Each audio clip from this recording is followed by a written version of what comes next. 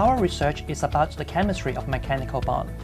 As we know, matters in our world are made up of atoms that are linked together through covalent bond. There is another kind of bonding called mechanical bond, in which molecular entities are linked together through physical entanglement. Like a keychain with two metal rings, a molecule with a similar structure is called a catenane, and that is our research focus.